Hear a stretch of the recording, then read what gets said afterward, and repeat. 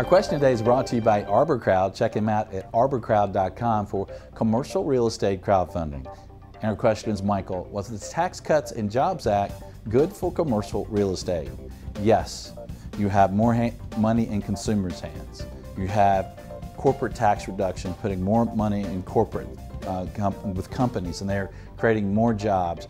I think look at the infrastructure. We are going to cause more jobs. I think it's good for multifamily. I think the tax cuts for individuals, more and more money for consumers. Consumer confidence is up. The stock market's been with some volatility, but it's up.